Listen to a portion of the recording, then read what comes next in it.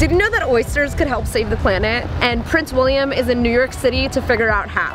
That's not a sentence I thought I'd be saying this week, but here we are. So it's Climate Week in New York, and the Billion Oyster Project is an initiative which is trying to bring the city's reefs back to life. Oysters aren't just something you eat when you want to be fancy. They can play a huge role in protecting the environment. When the oysters kind of vanished by us polluting the harbor and overfishing, we lost a lot of the other animals. So by putting them back into the water, not only do they help clean it, they help kind of rebuild that natural ecosystem that's there. But think twice if you want to eat New York City's oysters right now, because they filter thousands of gallons of sewer water. Students working with the Billion Oyster Project restore the reefs and are aiming for 1 billion oysters by 2035. This visit by the UK's Royal is part of a huge program of climate-related stuff going on in New York, including the Earthshot Prize, which was created by Prince William. It aims to find and fund solutions for some of the biggest challenges facing the planet.